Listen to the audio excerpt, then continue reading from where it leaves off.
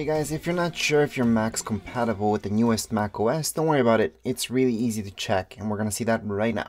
Just go into apple.com, and you're going to see macOS, the latest one. If you scroll all the way down, you're going to see a list where if you see your Mac there, that means it's fully compatible. And I do have a video that teaches you how to update to the latest macOS, so make sure to check that out, especially if you're having problems, because there are ways to refresh it and then get the update. Anyways, right now, if you have an iMac, for example, 2017 and later, you should be good to go. Same thing goes with an iMac Pro, 2017 and later, will be good to go. So that means 2018, 19, 20, 21, 22. And same thing goes with MacBook Air. That's a 2018. So let's say you guys have a MacBook Air 2017 model, it's not going to work, or anything below that.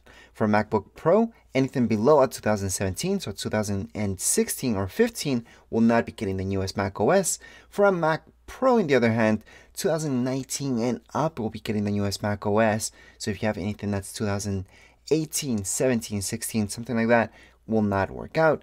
Mac Studio, well, that's a 2022, so you're good to go. Mac Mini, anything below 2018 model will not be compatible. So if you have a Mac Mini that's 2015, 17, or even 16, it's not going to work out with the newest Mac OS. And if you're looking at the MacBook, yes, 2017 and up, you should be good to go.